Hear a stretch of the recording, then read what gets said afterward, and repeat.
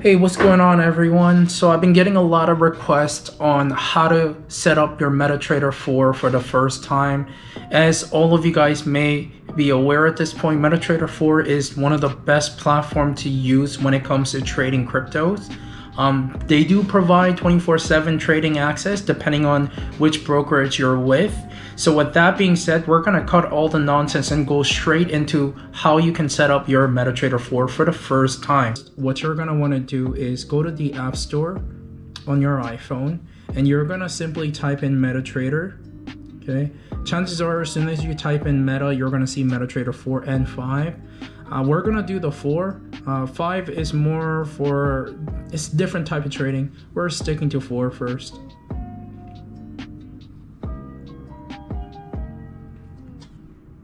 Alright, so now that you've downloaded Metatrader 4 on your phone, you're now going to have to connect your Metatrader 4 with a broker, and it will allow you to trade using their liquidity.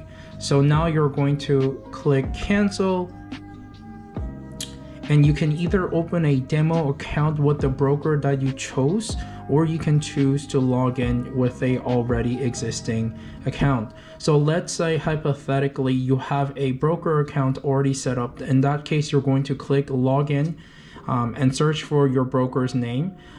Just so you're aware, once your account has been created with your chosen broker, chances are they're going to tell you what server you're going to be in. So for example, there's Prosperity FX.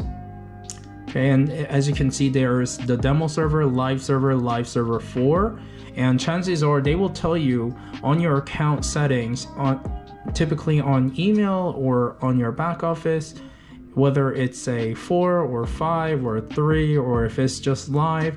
And all you're gonna have to do is just type in your login information and you can log in that way. Now for demo account, it's a lot more simpler. So all you would have to do is go click open a demo account, and then you can search for the broker that you're trying to use. Now you could just go to MetaQuote's demo and open it that way. However, I don't recommend this because when you do it like that, the spreads, the ask and the bid price will be kind of different. And when I say kind of, I mean significantly different, because there's almost no spread charged to you, which basically gives you this false hope and false gratification, thinking that you can win certain trades when really you would have lost them. So it's best to go with a broker. So again, we're gonna stick to Prosperity FX because it's one of the only broker that will permit you to trade cryptos 24/7.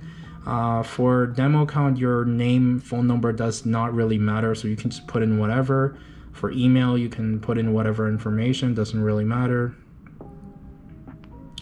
The amount really doesn't matter unless you're trying to challenge yourself to grow your account to a certain amount. So we're just gonna click register.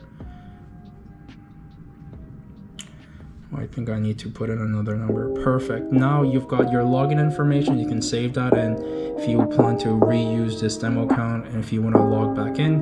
So there's a simple tab and then the advanced tab. I like advanced because it shows the spread, the low and the high price, and the current prices of each pair that you're trying to trade. So I myself will focus on cryptos because I don't really trade forex that much anymore, except for the indices. So if you just go to click plus sign, then you can add all the symbols and the pairs that you like. So in this case, we're gonna add the crypto pairs: